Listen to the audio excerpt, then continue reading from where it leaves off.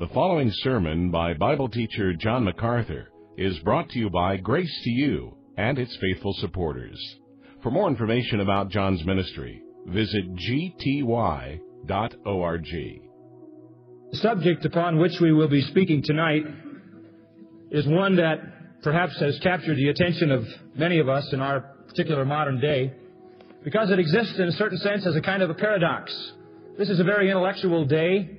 This is a day when men pride themselves on being rational. This is the era that is after the rational era, in the sense that we've all discovered what logic means and what rationality means.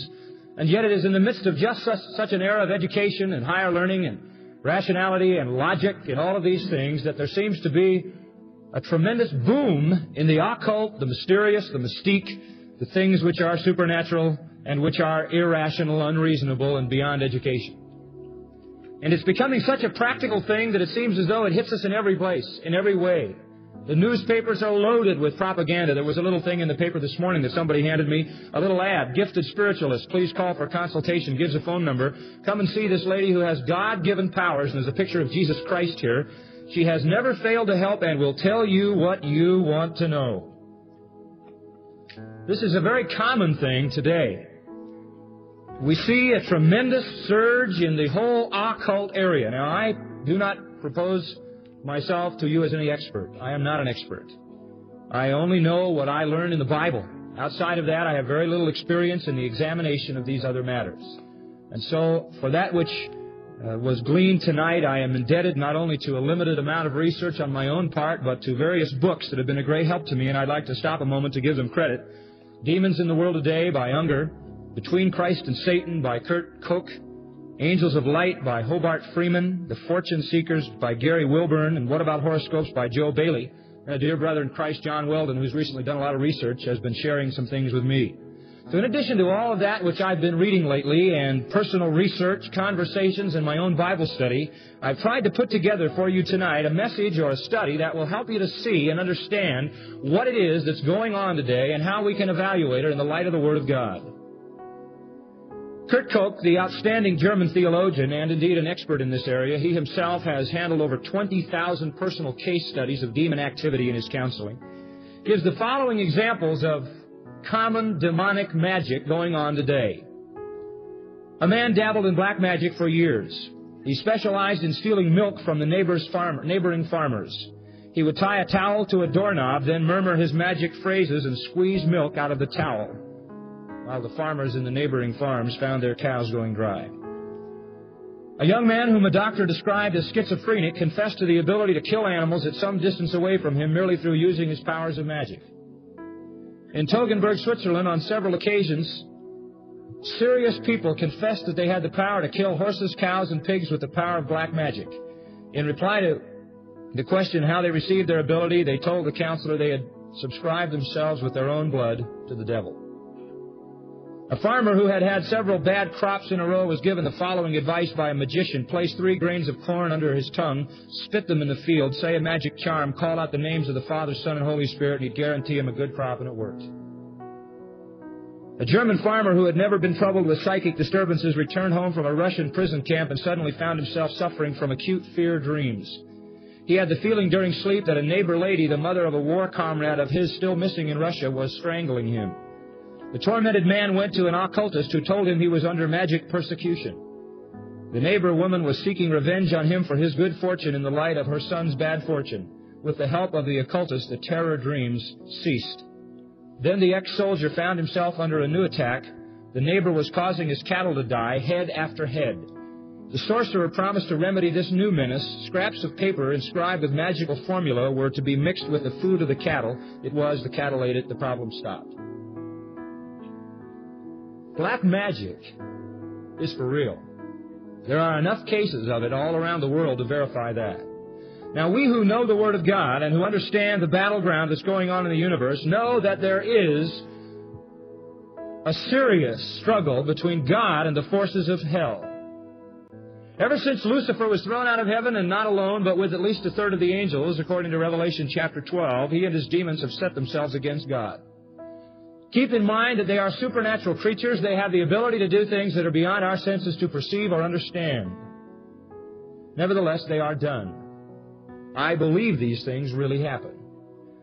In Toggenburg, Dr. Cook had this experience. A man came for help and related the tragic results of a charming situation by black magic. As a boy, his son had become paralyzed by polio. The doctors could do nothing, so the man went to the notorious European magician. His name is Eugen Tobler, and he lives in Switzerland. This man healed the boy through black magic so that the paralysis completely disappeared. For several years, everything went well, but when the son was 16, his father found him in the stable with a cut artery in his neck. Tragedy had struck out of nowhere. On his dead son, the father found an amulet from Huygentobler. It read, quote, "This soul belongs to the devil." Now, such a sinister, diabolical remedy reminds us something of what we've been studying about on the last 2 Sunday mornings as we've been studying Simon the sorcerer. For this is, no doubt, what he did. Acts 8 says that he used sorcery and bewitched the people of Samaria. And in Acts 13, you have the same thing going on with a man named Bar-Jesus, who was the sorcerer of Paphos in Cyprus. Such emissaries as this also are indicated back in Exodus chapter 7 by the name of Jannes and Jambres, who appeared at the time of the Exodus from Egypt. Now, Satan, for many, many years, and we shall see as we get into the Word of God that this is a part of the Old Testament, has been doing this.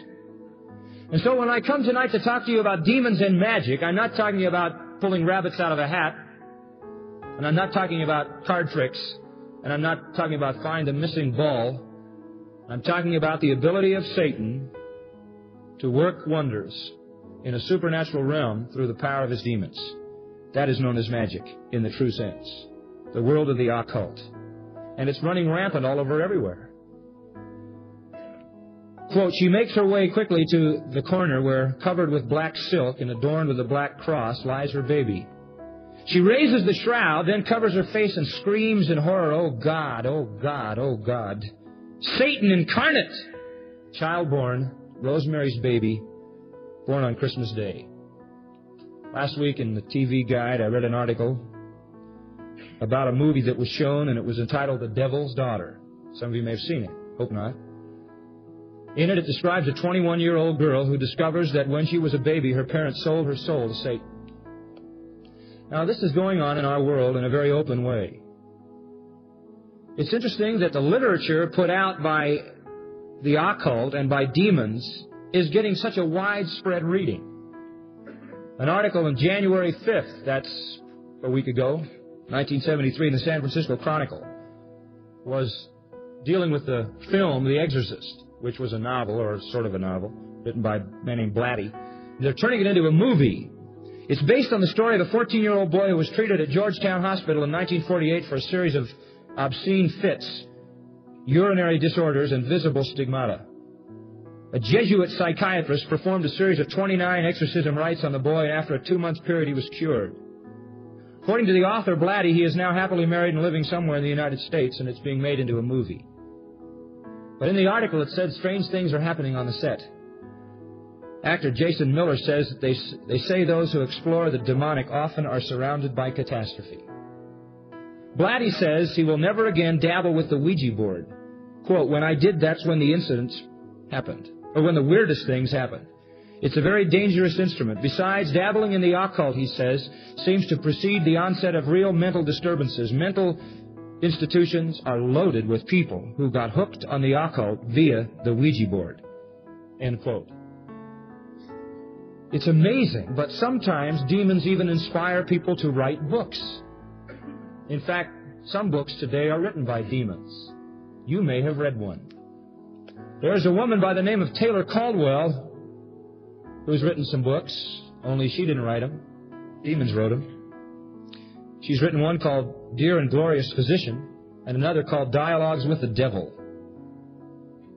Both of these books sound Christian, but are demonic. She says the material came from another source. It flooded her. She doesn't know where it came from. She said demons followed her all around.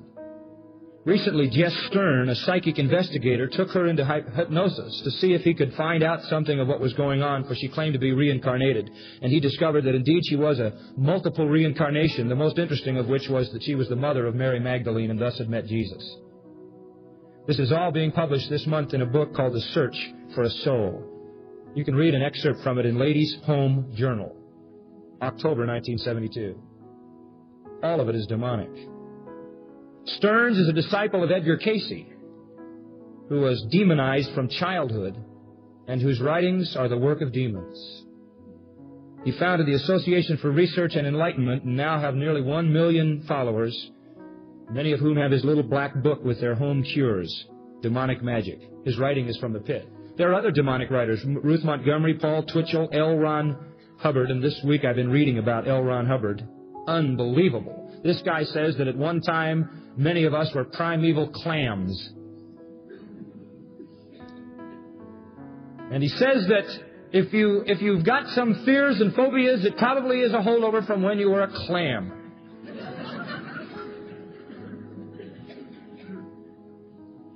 Of course, he says, I myself was not a clam. Many are. Interestingly enough, there's some books that are purported to be written by demons. This is some copies of a page. This is called The Case of Patience Worth. This is material written by a demon who perhaps wrote over 30,000 pages of material, dictated it to a medium. The cover of the book says, this book differs from every book hitherto issued on the psychic subject. It consists primarily of literature. The problem is how this literature, displaying such knowledge, genius, and versatility of literary expression, philosophic depth, piercing wit, could have originated beginning suddenly one day in the mind of a 31-year-old housewife with an 8th grade education. Where did it come from? Here's another title page, and I can't even pronounce the title. It looks like OSPI. It says, A New Bible, the Words of Jehovah and His Angel Ambassadors, written by demons, put out by Cosman Press. Here's another one, The History of Man, written by God's Holy Spirit through an earthly medium, published by the direction of the spirits. There it is. That's not all. It goes from there on and on and on. You know what the best-selling book on the market today is? It's this book. Have you seen it? Jonathan Livingston Seagull. Jonathan Livingston Seagull was written by a demon. It has sold more books than any hardback since Gone with the Wind. The author, as we know it, Richard Bach, is quoted in Time magazine, November 13th, 1972. There's a whole study on him. If you have that issue, read it. It's absolutely shocking. The book was launched with no publicity. It was rejected by a whole series of publishers, but when the devil wants to get his propaganda out, he keeps at it till he gets it out. It's kind of interesting, too, that when the devil finally got it out, it made a fortune, which is kind of a retribution for the guys who wouldn't publish it. 1 million of them sold in 1972. And until lately, the guy who wrote it, Bach, was a reader in the Church of Christ Scientist, a Christian Science. And you find much of Mary Baker Eddy's philosophy in this thing. He talks about the fact that there's no evil, there's no death, there's no birth, there's no nothing, there's no heaven, no hell, no God, no nothing. It teaches incarnation, reincarnation, and all these other things. It's typical demonic propaganda, but it's all in a very beautiful kind of framework. Time magazine says this, Bach feels he did not write the book, but a mysterious voice gave it to him. Bach believes in the voice totally. Late one night he was strolling by a canal near Long Beach, and he heard a voice behind and to the right saying, Jonathan Livingston Seagull. The voice comes through to Bach like a three-dimensional movie. And as Bach writes it all down with green ballpoint pen, it shows and tells the story of Jonathan Livingston Seagull. Bach has since left his wife and 6 children. He says he cannot live with the impingements of marriage. Time magazine goes on. Bach is wedded to Jonathan and to its source of inspiration. You know what it means? It means Bach is demon-possessed. Time magazine goes on. Recently he discovered Jane Roberts, a poet and a writer, who since 1963 has been a conduit for the spoken words of another demon called Seth. This demon has the name Seth. It's all done in daylight, says Bach. There's just this one small middle-aged woman in a rocking chair, Jane Roberts. When Seth speaks, her voice deepens, and even the lines of her face seem to change. I've seen her face in a trance, some pictures of it, and indeed it is, if ever there was a demonic trance, just that. And as she goes into this trance, this demon dictates through her. Seth now works also with Bach. Bach acknowledges that in the article in Time magazine. He is a demon who writes. Bach claims that Seth frequently talks with him. Jane Roberts, says Time magazine, and her husband have recorded 6,800 pages of Seth's talk. It is now published in 2 books by Prentice Hall, one called Seth Speaks, and here's the other one called Seth Material. This is a book entirely written by a demon. A woman simply wrote it down as it was dictated to her by the demon. And of course, it just destroys everything that is true in terms of God's revelation. It's interesting, in the first page, some most interesting statements. Late in 1963, Jane Roberts and her husband were experimenting with a Ouija board when a personality calling himself Seth began to form messages. Soon Miss Roberts began passing easily into trances, her gestures, her eyes, her voice borrowed by Seth himself. The Seth Material, this book, is a documented story of how a woman who balked at the idea of life after death was confronted with overwhelming proof. Seth has diagnosed illnesses, correctly described the contents of sealed envelopes in buildings thousands of miles away, and given life readings. He has materialized apparitions in a well-lit living room, continues to amaze students of the occult and professionals alike, and from the very beginning, the text of each semi-weekly session has been recorded in full, and this is part of it. Now, everything we know about Seth indicates that he's a super-ego maniac demon. It says in the first part, this book is dedicated to Seth. It's the first book that I know of dedicated to a demon. Now, this woman, Jane Roberts, writes it all down. It's interesting, too, that her husband's gotten into the thing, Rob, and he's beginning to get dictation from Seth as well. This is material from hell, and people are reading this stuff and believing it. People are reading Jonathan Livingston Seagull and thinking it's something beautiful. It's right out of the pit. Incidentally, Seth is going to be coming out with another new book very recently. Now, that's only one little brief sample of demonic literature. It's everywhere. It's everywhere. You could talk about the old things like the 6th and 7th books of Moses with all the weird incantations. But demons communicate. And they get their point across through godless people, sometimes in a trance, sometimes they just mess their minds up. But demons communicate. People fool around with crystal balls, Ouija boards, tarot cards, horoscopes. And then they go to the store and buy games for their children like voodoo, Kabbalah, mystic eye, clairvoyant, and so forth and so forth. Richard Cavendish, in his book entitled The Black Arts, speaks of sacred objects in use today, such as candles made of human fat, the head of a black cat fed on human flesh, a bat drowned in blood, horns of a goat that is copulated with a girl, and the skull of a person who killed his parents. All these little trinkets are used to accomplish black magic. They are used as charms to cast spells and to work magic. It's interesting that one article I read says that most colleges have a resident witch. Maybe you haven't found the one on your campus. Thank you. That's good. Just be thankful. Sybil Leek, the millionairess witch, she's parlayed her witchcraft into a fortune, estimates there are more than 400 witch covens in the United States. Another article says that the population of witches in the world is estimated to be 8 million. 5,000 in New York, and you might know it, at least 10,000 in L.A. Wall Street Journal, Monday, January 8th, 1973. A course in devilology is now being offered at New York City's Fordham University. Was filled within a half an hour of registration. The teacher, the Reverend Robert E. McNally, said heightened interest in demons, witchcraft, demonic possession, and devil worship had prompted the course. The Jesuit priest said the students would study how much credence could be given to the devil. Louis Martello, author of the book The Weird Way of Witchcraft, recently assisted New York sorceresses, they all got together, the witches, to draw up a manifesto demanding that civil rights legislation be extended to protect witchcraft as a formal religion. And he also urged descendants of witches executed in Salem, Massachusetts nearly 300 years ago to sue Massachusetts for $100 million in reparations. Now, all of that I'm only saying so that you understand that this whole thing of the demonic activity is not something to laugh off, and it's not something to poo-pah. It's something very real, very active. Demons are active in what they're communicating on paper. They're active in what they're doing through black magic, through white magic. They're working in religion. They're working everywhere. Why? Because in the universe, there's a basic conflict. God is supernatural, but so is Satan. Satan is not as powerful as God, but he is nevertheless supernatural. He is beyond our senses. And he is doing everything he can to capture men. And if he can work supernatural wonders to hold men captive, he'll do it. That's exactly what he did through Simon, and that's how he held the Samaritans captive, isn't it? When Simon did wonders, they really happened. The people believed. They even believed it was God doing it, and that's exactly what Satan wants people to believe, if they're in that particular bag.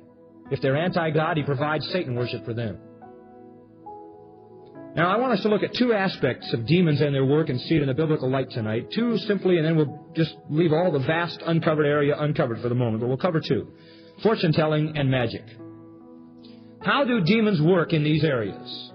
First of all, let's look at fortune-telling. This is demon knowledge. Demon knowledge. Now, demons have a knowledge of supernatural things that we don't have. They can see things we can't see. We don't understand that. It's just so. It's amazing that you find out that many of the people who prognosticate the future come up right some of the time. Demons have a pre-science about certain things. Now, there are many things that are used to tell the future. One is astrology. Let's look at that first of all. Astrology is used, and the method usually attached to astrology is horoscopes. A horoscope simply means in the Greek, hour watcher. This is the age of Aquarius, right? The moon is in the 7th house, and Jupiter aligns with Mars, so peace will guide the planet, and love will steer the stars. We're just fading out of the age of Pisces, waltzing into the age of Aquarius. Blissful, isn't it? Kurt Cook calls astrology, quote, the most widely spread superstition of our time. Over 40 million Americans trust in the stars. 185,000 astrologers in the United States earning money at it. They've turned the zodiac into a $200 million a year business, says Today's Health magazine. When the Beatles formed their own record company called Apple, they hired a full-time astrologer to chart their course for the future. The rock musical Hair had a resident astrologer. IBM Computer now puts out 30,000 personalized horoscopes per month for the United States department store shoppers. Only costs you from $20 to $50, depending on how much detail you want. There's an outfit called Zodiatronics that gives you 24-hour dial-a-horoscope service. 12 signs of the zodiac have been put on everything, and now the limit of all, they're even putting it on underwear. If you've got anything with that kind of stuff on it, throw it away.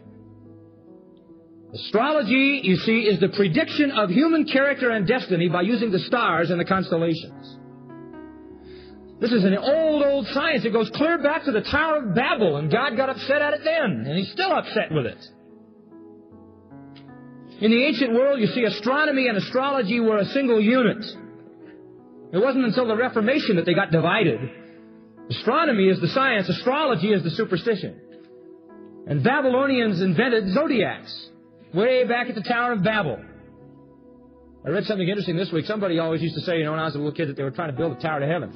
Somebody said if they were trying to build a tower to heaven, they wouldn't have built it on a flat spot. They'd at least have gotten a head start by going up a mountain. That's pretty good reasoning. They were building a tower to the zodiac. And they said that wherever the position of the constellation was when you were born determined your destiny. See? Whatever happened to be the arrangement within the celestial house was the critical factor that determined your future. Now, astrology, first of all, is stupid. It's just plain stupid. It is based on the theory that the stars, the sun, and the planets revolve around the earth. Now, we know that that isn't even true anymore. We used to think that was the way it was. The earth was here and everything was going around it. Now, we're going around the sun. So the whole system is based on the faulty view of the universe. Secondly, it's stupid because since 150 BC, when the astrological system became crystallized, the zodiac has shifted by an entire house, which means everything's off, the whole system's off. Thirdly, it's stupid because the predictions are always, not always, but let's say the predictions are most always wrong and infrequently right. And very often it's like the clock that doesn't run. It's still right twice a day. In 1969, they predicted that California would fall into the ocean. Wrong. Gene Dixon said peace in Vietnam in 65. Carol Reiter said 69. Wrong. The idea that stars have a decisive influence on human affairs has been rejected by every intelligent scientist. It is stupid. Secondly, it's sinful. Because it's pagan and it plays into the hands of demons. And it rejects the fact that God is the determiner of destiny. You say, well, how can you play into demons' hands by getting into that little section in the paper and reading that horoscope? Very easy. Oh, it's very easy. Watch this. Whatever system you want to use, demons will move in and take over. The Old Testament simply says this: all the gods of the nations are demons. Whatever you want to worship, a demon will move in and capture you. You wonder, how can these Africans and these people in wild places of the world, how can they keep bowing down to sticks and stone? How can they worship a rock year after year after year? You want to know why? Because sometimes when they ask that rock for things, they happen. Why?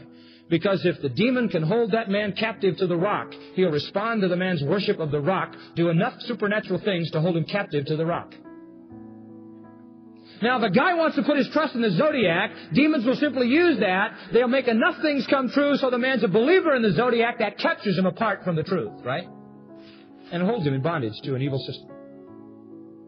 All the gods of the heathen are demons. That's a comprehensive statement of the Old Testament. All of them.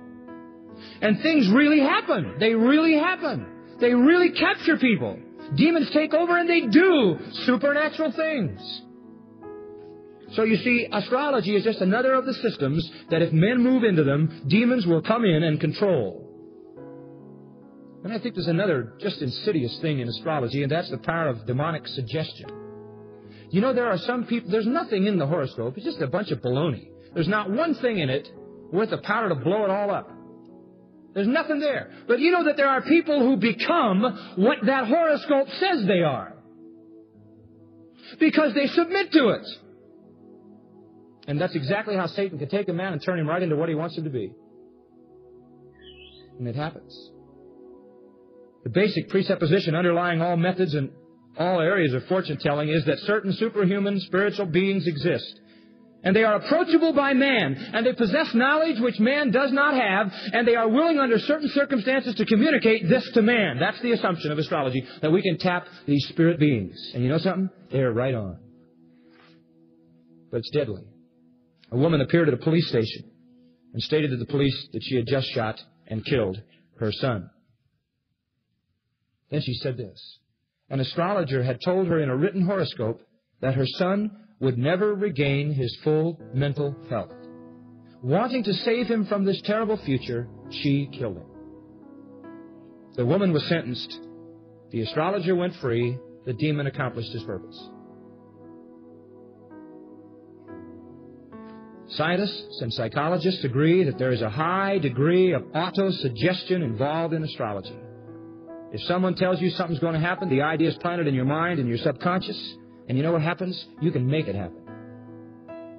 And very often, supernatural things really do happen. They really do happen. Demons have supernatural power. What does the Bible say about it? Deuteronomy chapter 17. Lest you think I pulled something out of the 20th century, I want you to know that in Deuteronomy 17, God deals with astrologers who were casting horoscopes then. This is old stuff. Deuteronomy 17, I want to just read some verses. Verse 2. If there be found among you within any of the gates which the Lord thy God giveth thee, man or woman who hath wrought wickedness in the sight of the Lord thy God in transgressing his covenant, and hath gone and served other gods and worshipped them, either the sun or moon or any of the host of heaven, any constellation which I have not commanded, and it be told thee, and thou hast heard of it, and inquired diligently, and behold, it is true, and the thing certain, that such abomination is wrought in Israel, watch. Then shalt thou bring forth that man or that woman who hath committed that wicked thing unto thy gates, even that man or that woman, and shalt stone them with stones till they die.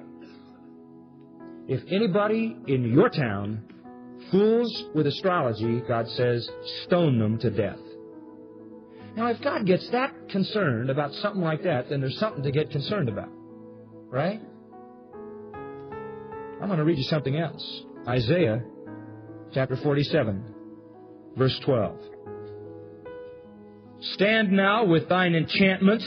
This is the stuff that's used by astrologers and magicians. And with the multitude of thy sorceries, in which thou hast labored from thy youth, if so be thou shalt be able to profit, if so be thou mayest prevail. He says, just try to stand up.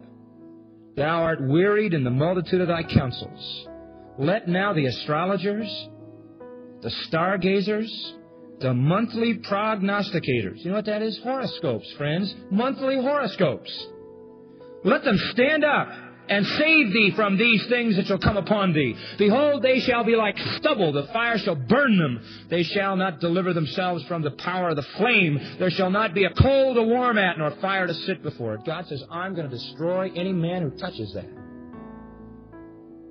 God gets very, very upset about that. We've been studying in Acts, and in Acts 7 we were introduced to this thought in the sermon that Stephen preached. Listen. Acts 7:41, and they made a calf in those days, remember, at the foot of Sinai. They offered sacrifice unto the idol and rejoiced in the works of their hands, and God turned and gave them up to worship the host of heaven.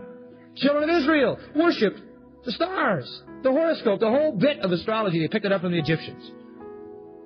As it is written in the book of the prophets, O ye house of Israel, have ye offered to me slain beasts and sacrifices by the space of 40 years in the wilderness? The answer is obviously no. They were fooling around with something else. No, he says, you took up the tabernacle of Moloch and the star of your god Rephan, which is another name for Saturn. He said, even Israel did this and worshipped. In verse 51, for this kind of thing Stephen condemns them, you stiff-necked, uncircumcised in heart, you do always resist the Holy Spirit. My friends, God has made it very clear what He thinks about astrology, and a Christian has no business touching it at all. It merely puts you in a position for auto-suggestion by demons. It enables demons, perhaps through it, to bring those things to come to pass, to capture your mind.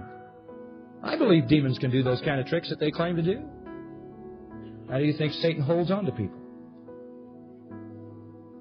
But it's a blasphemous idolatry, because when you start worshiping the movement of the stars, my friend, you are doing exactly what God damns in Romans 1. You are worshiping the creation more than what? Than the Creator. Boy, they had a slew of these guys in Daniel's time. Because where was Daniel? In Babylon. Those guys were all over everywhere. They infested the place. Daniel 1:20, and in all matters of wisdom and understanding that the king inquired of them, he found them 10 times better than all the magicians and astrologers that were in all his realm. And you can read right on through Daniel, clear through chapter 5, and you get more of these magicians and astrologers all over the place. But let me just kind of drop a heavy thought right in verse 27 and 28 of chapter 2. Daniel answered in the presence of the king and said, the secret which the king hath commanded, cannot the wise men, the astrologers, the magicians, the soothsayers, that's from the Hebrew garzin, it means fate determiners, can't they reveal unto the king? Ah, but there is a God in heaven who revealeth secrets. Don't you see? What's the matter, king? Can't your magicians give you the stuff you need to know? There's a God who can. What do you want to dabble around in a mixture of truth and lies when you can go right to God and know the truth? You know something, the Bible even promises in the book of Revelation, and I'm happy about it, that God's going to destroy the whole universe and recreate a new heaven and a new earth. Then what are the astrologers going to do? It's going to be a little tough. I like it in Revelation when I read, the stars shall fall, heaven shall roll up like a scroll, the sun, the moon, and the stars shall go out, and everybody's horoscope is going to go kaput. And you know what? I think that it's going to be a judgment on that whole system. I think when you read in the book of Revelation, God judges everything. The grass, the water, all these things. I think God is going to judge men's worship of the universe by just wiping it out. Now, not only astrology is used for fortune telling, but also what is called cartomancy, which is the use of cards. And it can be done with a regular deck. You know, the 7 of hearts is love. I think this is how it goes. The 10 of hearts is a wish fulfilled. The 10 of spades is lucky, etc., etc. And with 52 cards, you've got endless combinations. You can just keep somebody going all the time. Then you've heard of tarot cards. Tarot cards are kind of different. There's 78 of them in a deck. They have pictures on them, strange pictures. Pictures of a fool, pictures of 2 people, an emperor and an empress, falling off this tower against some rocks. There's a guy being hanged upside down. There's a devil with a naked man and a woman. There's really weird things. And they take all of these mysterious cards and move them around to determine a man's future. And mark this, there's nothing in those cards. But what happens is people believe those cards, and so Satan moves in and brings about the bondage of fulfillment according to the cards. Demons use a man's faith in cards to make satanic suggestions that fulfill the will of Satan in his life. Thus, demons hold him in bondage. Mediums lay the cards. Demons control the information. Then you could talk about palmistry. You ever had your handwriting analysis? Shouldn't have. Should never let anybody make a suggestion to you on the basis of your hand. What do they know about my hand? What kind of garbage is that? I don't care whether it's lines. This is the love line. This is the thing, you know. Or some of them are by the shape of your hand, others by the handwriting. All that does is influence you with demonic propaganda. And it opens your mind to the suggestion of a power outside yourself. Paul said, all things are lawful. I will not be brought under the power of what? Any. Don't ever subject yourself to anybody's suggestion from those kind of sources as to what you are, who you are, or what you're going to be in the future. Then there are those who use the divining rod. This is called radiothesis. You've heard of dowsing, D-O-W-S-I-N-G for water. They take a forked stick and they go around like this, or they get a pendulum thing and it moves and it points out things. They're estimated that water witching, as it's called, there are 25,000 such water witches in America. They use forked sticks, coat hangers, wires, keys hanging from a Bible. See? It's all trying to tie it into God. It's frequently used to diagnose illness, disease, to determine the sex of an unborn baby, to prescribe medicine, and to aid crime detection. Interesting illustration. These are all documented illustrations I'm giving you. A man 28 years old committed suicide. Since he just disappeared, a police search was begun to find him. They didn't know, of course, this time he committed suicide. So they wanted to find the guy. They couldn't find him. His brother-in-law consulted a pendulum practitioner. The practitioner asked for an object belonging to the missing man, and he was given a pair of socks. Putting these on the floor, he walked around them in a rectangle, holding his metal rod. Having done this, he was able to identify the missing man, state his name, date of birth, the place where he could be found. The police went there. They found him. This, again, opens up the opportunity, you see, for demons. Now, don't you know that that brother-in-law who hired that guy was a believer in that system? And Satan had captured another mind. God doesn't like pendulum pokers. God doesn't like water witches. And in case you wanted some more concrete information than the Word of John MacArthur, I give you the Word of God Himself.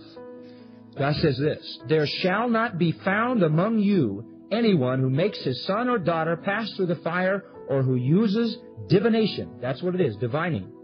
Or an observer of times, an astrologer, or an enchanter, or a witch, and he goes on and on and on.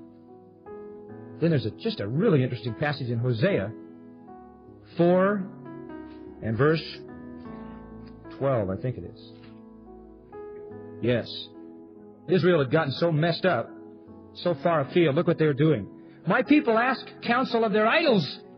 Israel, praying to false gods. And watch this, their staff declareth unto them. The word staff in the Hebrew means divining rod, maglo, divining rod. They were actually determining God's will, their future decisions on the basis of a divining rod. Their staff declareth unto them, for the spirit of harlotry hath caused them to err, and they have gone a-whoring. They have played the harlot, departing from under their God. They'd gone after false gods, and the system of false gods was this kind of system. And so we know a little of God's attitude about divining the future. And there's another thing that future tellers and fortune tellers use, and that's a crystal ball. This is very commonly used. Mirrors, rock crystal, still water sometimes are used by the so-called gazer. Some interesting things about this. In the months before he killed Robert Kennedy, Sirhan steeped himself in the lore of occultism, primarily that of mirrormentic, and that is simply crystal gazing, stargazing, mirrors. In an article titled Sirhan Through the Looking Glass, Time magazine reported, quote, a mirror, 2 flickering candles, and Sirhan. Alone in his cramped room, day after day, hour after hour, Sirhan studied Sirhan. Focusing his mind power on the looking glass, Sirhan soon convinced himself that he could order an inanimate object to move. He rigged a pendulum from a fisherman's weight, and on command, it began to sway. Once, instead of his own image in the mirror, Sirhan saw Robert Kennedy, the man he was soon to kill. End quote. In reviewing this particular case, psychoanalyst Dr. Bernard Diamond said, I quote him, one key to the killing must be found in Sirhan's experiments with the mirror. It was during these self-induced trances that he scribbled over and over, Kennedy must die, Kennedy must die. Kennedy must die. End quote. Now, this form of fortune-telling sets in motion forces that are mainly subconscious. And since these subconscious forces are far removed from conscious control, they easily can be moved by demons. And you know, when the Apostle Paul stood up to the Ephesians and he said, "We wrestle not against flesh and blood, but against principalities and powers and the rulers of darkness, spiritual wickedness in high places," he wasn't kidding. There's another way fortune-telling or future-telling is brought, and that is by prophetic visions, dreams, and trances. You know, watch out for anybody who has visions. Run from them. When anybody says, "I have a vision," I say, "Whoa, whoa, that's all for me." Edgar Casey, Ruth Montgomery, Gene Dixon, Jane Roberts, Paul Twitchell, L. Ron Hubbard, Richard Bach, anybody. There are mediums. And spirits are controlling them who are demons. And remember that all demons aren't vile, unclean, openly bad. The Bible designates unclean demons, but not all of them like that. Some of them just claim to believe in Jesus. Whatever demons control Gene Dixon do, I'll never forget how, well, there's been many Christian people who have been completely duped by Gene Dixon. It was interesting to me on one occasion that Campus Life magazine, which is normally a very good magazine, enjoyed reading it myself many times. But Campus Life magazine, which is put out by Youth for Christ a couple of years ago, came out with a feature article stating that Gene Dixon was no doubt a Christian. And after this interview, she had given all the evidence that she really knew Jesus Christ as Savior, etc., etc., etc. And I couldn't believe what I was reading. I sort of fell apart on the spot. And immediately I contacted some people and said, "Where did you ever get this information?" Well, she answered all the questions right. Of course. Of course. That's the subtlety. Gene Dixon claims to be a prophet. And she knows some things about the future. Either she's a prophet of God or a prophet of the pit. The standard for a prophet of God is 100% accuracy.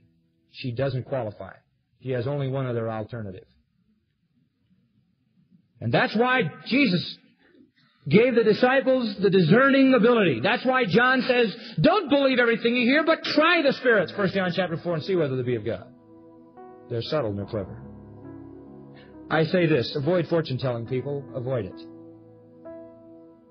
The only fortune I want to hear is when I read in my Bible that someday I'm going to go to be with Jesus and be like Him. That's all I care about. If God wanted me to know the future, He told me, but He knows I couldn't handle it. If it was too good, I'd be unhappy in the present waiting to get at the goodies. If it was too bad, I'd die of apoplexy now before I ever got there. I want to live now. I want to live in this moment for the Lord. I want to do what He wants me to do now. I don't care about tomorrow. Neither does He. I'll never live there. You say, God doesn't care about the future? No, I've been living my whole life in the nasty now and now. I think about the sweet by and by, but I never get there. I just want to live now. You know, I've lived my whole life in the present. Can't get to the future. Can't get to the past. I'm stuck. I don't want to live the things I can't do. I just want to live the ones I can do. God doesn't expect me to know the future. He expects me to give in the moment. Don't dabble in the future. God intended you to know it. He told you. It's like a guy once said, if God intended you to smoke, He'd given you a chimney. Well, God knows things.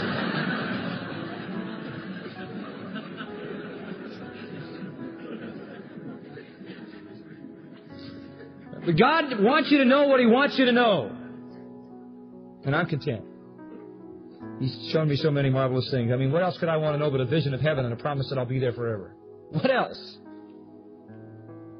Don't fool with fortune-telling. It's satanic knowledge, and it allows Satan to gain a suggestive control over people and conform them to his bondage. Dear ones, Jesus is the only mediator between God and man, right?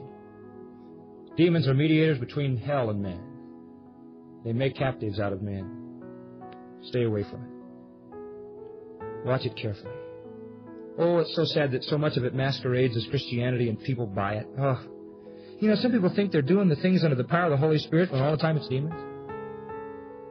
Never forget, the only time really when we had the opportunity to cast out demons, that was it. This individual said, I thought this was the Holy Spirit. Acts chapter 16, verse 16. And it came to pass as we went to prayer, Paul and Silas, a certain maid possessed with the spirit of divination. She had a demon who communicated through her, who brought her masters much gain by soothsaying. I mean, she could foretell the future, and it was lucrative. She could do it, people. She could do it. It wasn't just chicanery. She did it. Sometimes she was right, enough right to hold these people in bondage.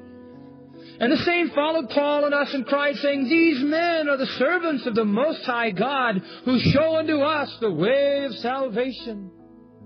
Hey, terrific. She's right. She's doing some PR work for Paul and Silas. Paul didn't need those kind of PR agents. Verse 18. This she did many days. That'd get old. Paul, being grieved, turned and said to the Spirit, I command thee in the name of Jesus Christ, come out of her. And the spirit, the demon, came out of her. And of course her master saw this. The hope of their gain was gone. They caught Paul and Silas, drew them into the marketplace under the rulers. And they said, These men, being Jews, do exceedingly trouble our city. Which, being interpreted, means they cut off our income.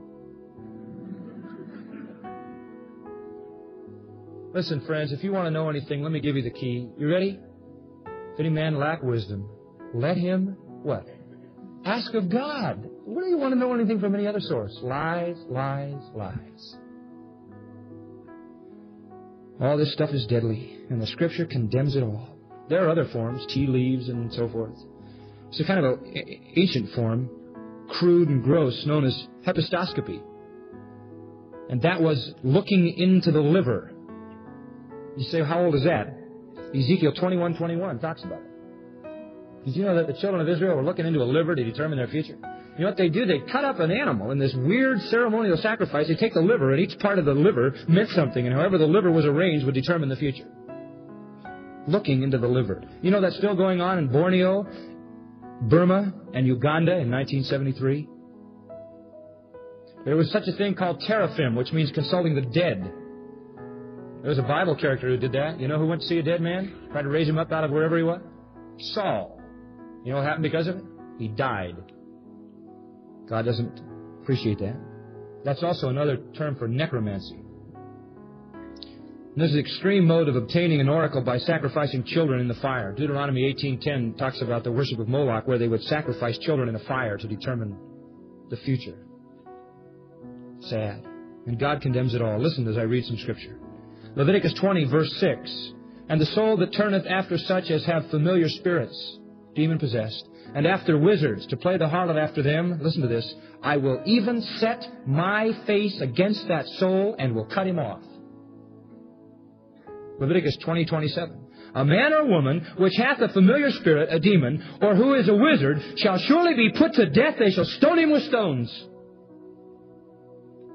Back in Deuteronomy 18:10 says, And there shall not be found among you anyone who makes his son or daughter pass through the fire, uses divination, observer of times, enchanter, witch, charmer, consulter of mediums, wizard, necromancer, for all that do these are an abomination unto the Lord. And because of these abominations, the Lord thy God doth drive them out before thee. 1 Chronicles 10:13, So Saul died for his transgression. Why, Saul? Even for asking counsel of a medium. Jeremiah 29:8-9, Let not your prophets and your diviners deceive you, for they prophesy falsely unto you. Watch this one. In my name, God said. I have not sent them, saith the Lord. You want to seek some information, you ask the Lord. Isaiah chapter 8, verse 19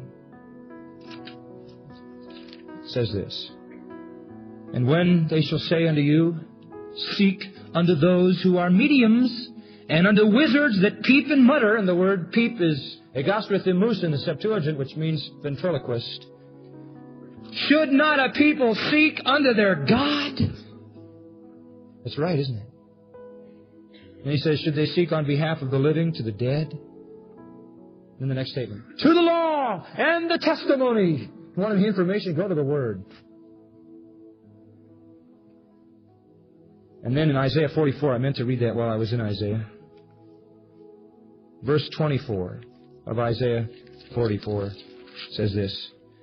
Thus saith the Lord thy Redeemer, and He who formed thee from the womb. I am the Lord who maketh all things, who stretcheth forth the heavens alone, who spreadeth abroad the earth by myself, who frustrateth the tokens of the liars, and maketh diviners mad, who turneth wise men backwards, and makes their knowledge foolish, who confirmeth the word of His servant, and performeth the counsel of His messengers, who saith to Jerusalem, Thou shalt be inhabited, and to the cities of Judah you shall be built, and I will raise up the decayed places thereof, who saith to the deep, Be dry, and I will dry up the rivers, etc. He says, those people don't know anything. I confuse them and make them mad because I run the show.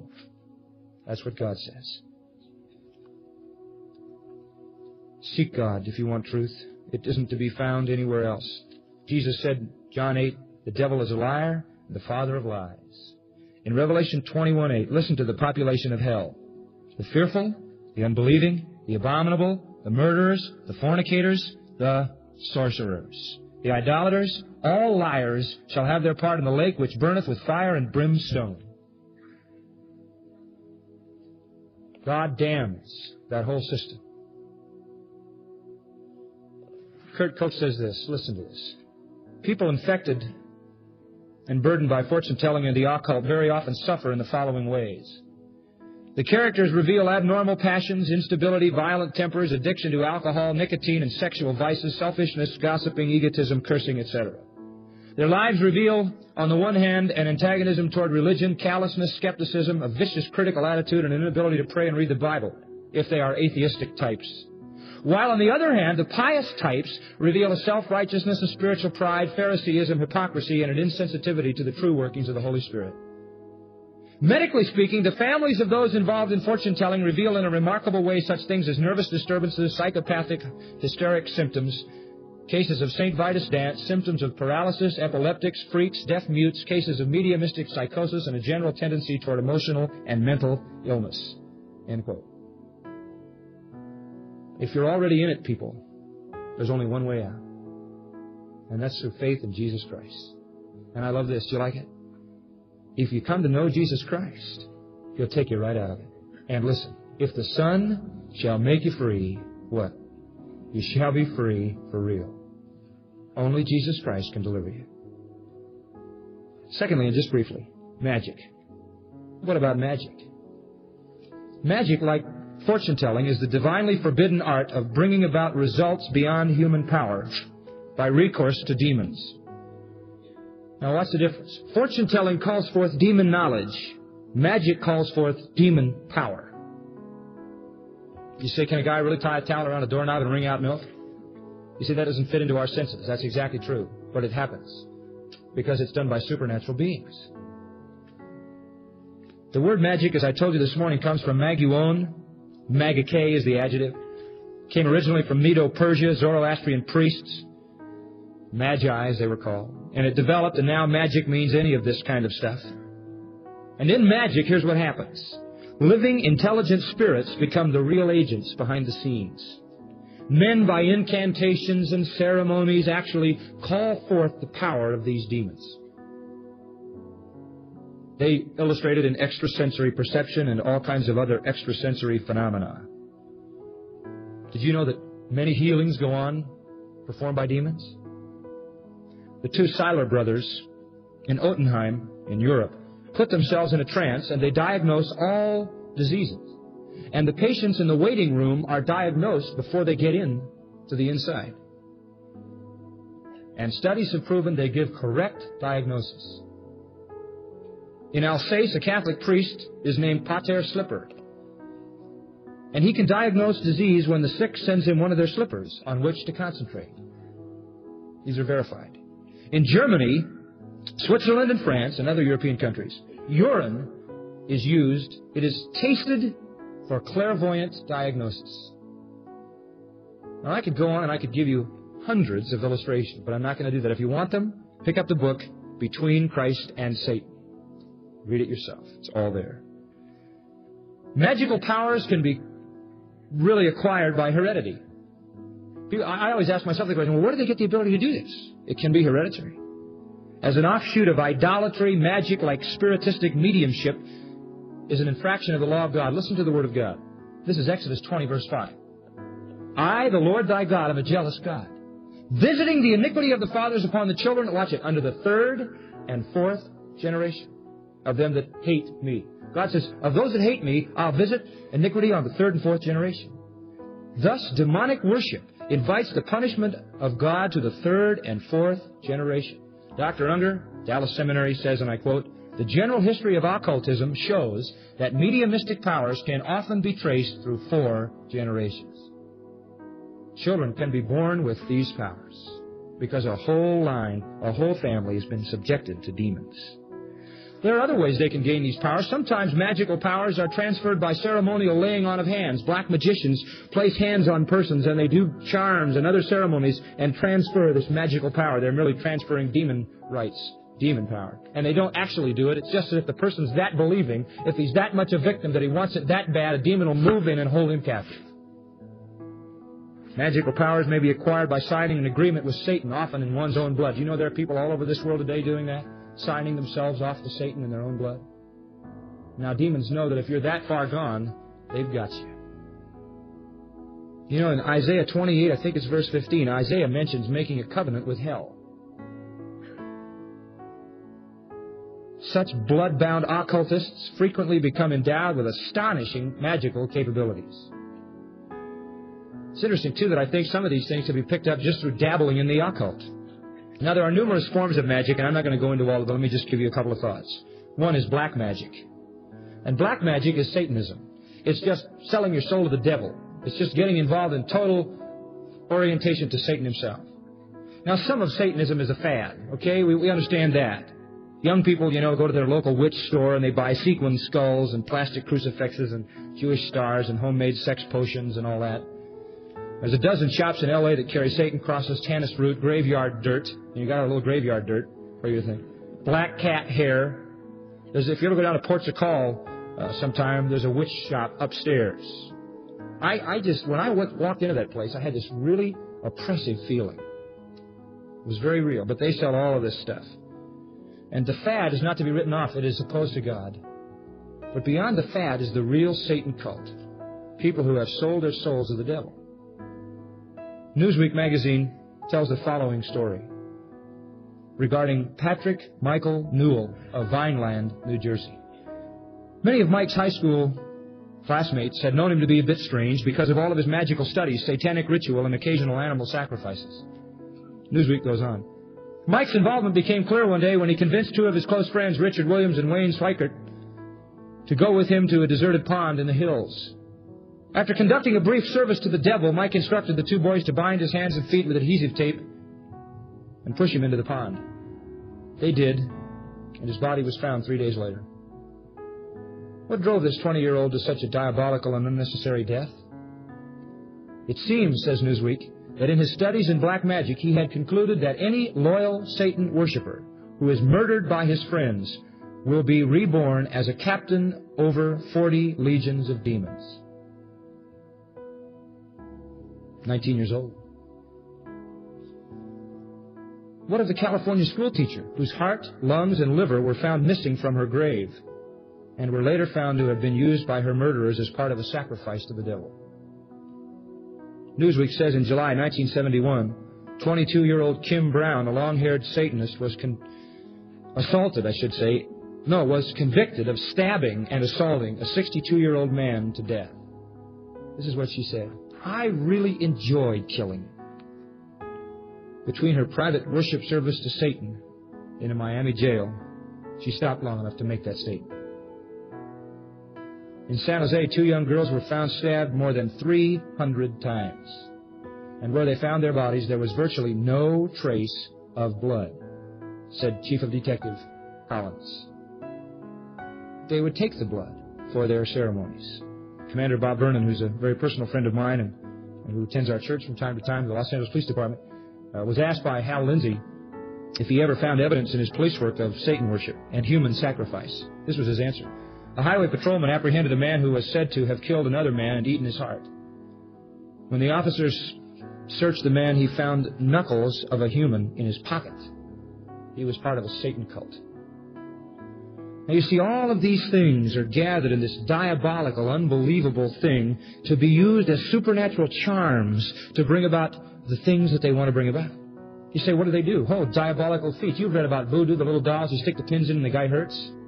Miles and miles away, it happens. The blood or whatever it is made into a fetish, and it is believed in, and it is concentrated on, and they believe it can do things, and demons move in, and it releases demon powers. It can be blood. It can be the inward organs of a human body. It can be a bat. It can be urine or excrement. It can be pubic hair, fingernails, wood from a coffin, graveyard dirt. All kinds of weird and bizarre fetishes are used to pull off these magic charms. They can inflict harm They can kill animals. They can kill people who are under their spell. They can bring bad luck, good luck, love, hate, insanity, blindness, deafness, pain, paralysis. It can do it. Or they can bring healing. So black magic. Let me hasten to add this. Try as they will, they can't do anything to those who belong to Jesus Christ. Not only black magic, but secondly, white magic. You know what white magic is? That's black magic masquerading under the terms of Christianity. And it's the same thing, only it's not to Satan, it's to God, Christ, and the Holy Spirit with Bible verses. I always remember what Charles Manson said, who, if ever there was a demon-possessed man, he was it. Charles Manson would one day claim to be God, then he would claim to be Jesus, then he would claim to be Satan. Remember that? He was somehow trapped between the white magic and the black magic. But you know Satan's most subtle form is white magic. That's what it says in 2 Corinthians 11. It says Satan always comes as an angel of what? Light. And his ministers as angels of light. But it's all traffic with Satan. And usually violence, suicide, and insanity runs through a whole family where magical arts have been practiced. The bondage is horrifying of this thing. For many years, a woman practiced black magic. She had some very dangerous books, the 6th and 7th book of Moses, the Spring book, the Spiritual Shield book, etc. She experimented in the area of magic persecution and death magic, killing people and hurting people through charms and incantations. She even boasted of causing the death of her husband and her daughter. She could create eczema and paralysis and all kinds of things in people way far away from her. She would inflict her enemies with diseases and cause many things to harm them and make them sick.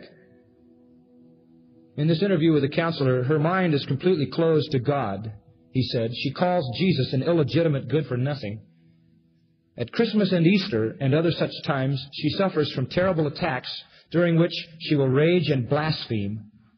She has said, quote, "I don't want to do these things, but I am forced to. The devil makes me do them." End quote. That is her testimony. What a horrible bondage. It's nothing new. The Bible says that Satan entered into Judas, and he went out into the night. Satan's been doing it for a long time. Whether you're talking about mental suggestion, telepathy, ESP, hypnosis, or magical mesmerism, or any of this kind of stuff, we are to run from it and avoid it. Do you remember that back in the Exodus, when Moses did the things that he did, that the magicians of Egypt matched him? Satan can do wonders. Believe it. The whole diabolical system captures people's minds. And Simon the sorcerer had done it, and Scripture damns it all. God really gets angry with this. The divine displeasure against the fearful eruption of occultism in the Old Testament appears in some Scripture. Let me read you 2 Kings 21. "I will bring such evil upon Jerusalem and Judah, that whosoever heareth it, both his ears shall tingle." Listen to this. "I will wipe Jerusalem as a man wipeth a dish, wiping it and turning it upside down." Now, God was upset with their dabbling in the occult, and He said, people's ears are going to tingle when they hear what I'm going to do to you. Magic is over and over condemned in the Scripture, and we are to avoid it. In 2 Timothy 3, verse 8, it brings up, "Now, as Jannes and Jambres withstood Moses, so do these also resist the truth. Men of corrupt minds reprobate concerning the faith." You know the tricks that Jannes and Jambres can do, he says, are going to be done again. When? Verse 1, "This know also that in the last days." You believe we're living in the last days? Then you're going to see the same kind of wonders and signs done by the demons that they saw then. In case you're not convinced with that Scripture, listen to this one. "For the mystery of iniquity doth already work, only he who now hinders will continue to hinder till he be taken out of the way. And then shall that wicked one be revealed, whom the Lord shall consume with the spirit of his mouth and destroy with the brightness of his coming, even him whose coming is after the working of Satan with all power, signs, and lying wonders." 2 Thessalonians chapter 2. It's going to happen. Simon did it. They did it in the Old Testament. They'll do it again. Satan is still active. In Acts 13, verse 8, listen to this very important key passage, because you have a definition of the occult here. Acts 13:8. But Elymas the sorcerer, another one of these guys, mediums, demons operating magic through him, withstood them, tried to stop him from preaching the word, seeking to turn away the deputy from the faith. Sergius Paulus, is coming to the faith of Christ, and so this sorcerer tries to turn him off. Then Saul, who also was called Paul, filled with the Holy Spirit. Now there you got conflict, brother, and that demon hasn't got any chance at all. Set his eyes on him. I can just see Paul, that little old, short, bald-headed guy, just looking at him with those eyes that didn't work too well. And he says, "O full of all deceit and all mischief, thou child of the devil, thou enemy of all righteousness, wilt thou not cease to pervert the right ways of the Lord? And now, behold, the hand of the Lord is upon thee, and thou shalt be blind, not seeing the sun for a season." And immediately there fell on him a mist and a darkness, and he went away, seeking some to lead him by the hand. Boy, when the devil comes into conflict with the Holy Spirit, it's no contest. But you want a definition of the occult? Look at verse 10. Number 1, full of all deceit and all mischief. A medium, a fortune teller, an astrologer, be he such a mild-mannered character as Carol Ryder or such a favored person as Gene Dixon or anybody else, is full of all deceit and all mischief. Number 2, he is a child of the devil. Number 3, he is an enemy of righteousness. Number 4, he perverts the ways of the Lord. Stay away. Stay away. Human history is going to end in a flood of demonic activity. During the tribulation time, Revelation 9 says that hell is going to be opened up and all the demons who have been bound down there for a long time are going to come out. Revelation 9:2, he opened the bottomless pit, and there rose a smoke out of the pit like the smoke of a furnace, and the sun and the air were darkened by reason of the smoke of the pit, and there came out of the smoke locusts upon the earth, and unto them was given power as the scorpions of the earth have power. And these are demons. And demons come surging out of hell. If the world thinks it's seen demonic activity yet, it just has to wait until the tribulation. Revelation 13 says the demons are going to do wonders. This is going to be something happening right on our sophisticated earth when demons are unleashed in all their total fury as God lets the whole system of evil give its last gasp. In Revelation 13:16, we had a little, 13, the whole chapter. We're not going to take time to read it, but it says in verse 13, He doeth great wonders. He makes fire come down from heaven. Verse 14, deceives them that are on the earth, etc., and etc. So there are going to be these wonders in the end of the age. You know that Armageddon will be a demon-energized revolt against God? Armageddon will be a demonic attempt to take over the earth from Christ, who is the rightful heir. But Armageddon is not going to be a success.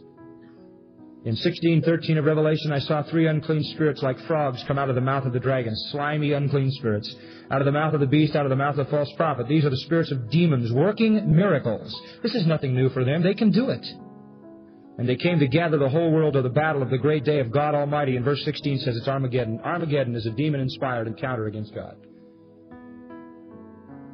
Now, I hope you see tonight, in just this time that we've spent together, that this whole area is very real and something that we are to seriously avoid. I want to conclude, and I don't want you to fold your brain yet, or you're going to miss the point. I want to conclude with this. What do we do? What do we do about a world that is being pervaded by demons who are doing weird things like writing books, who are performing magical tricks and magical stunts, and who are capturing men's minds? What do we do? Number 1, Christian, fear not. Are you with me on that one? Fear not. Why? Greater is He that is in you than what? He that is in the world. We are indwelt by the Spirit of God. 1 John 3:8 says this, For this purpose the Son of Man was manifested, that He might destroy the works of the devil. And if He's been manifested in your life, Satan has no place. Paul says at the end of Romans, Satan is under our feet, defeated foe. Colossians 1:13, I love it. Jesus Christ God hath delivered us from the kingdom of darkness and translated us into the kingdom of what? His dear Son. Hey, we've been taken out of the kingdom of darkness. John 10, Jesus says, I know my sheep. They hear my voice. I follow them, and no man plucks them out of my hand. Jesus said, Lo, I'm with you how long? Always. You like that? I like that. Jesus gave us that promise. Paul put it this way, There hath no temptation taken you, but such as is common to man. God is faithful, will never suffer you to be tempted above your able, but will always make a way, what? Of escape. We have to be vigilant, though, don't we? Peter says, be vigilant, for your adversary, the devil, goes around like a roaring lion, seeking whom he may devour. We can't be careless. Be vigilant.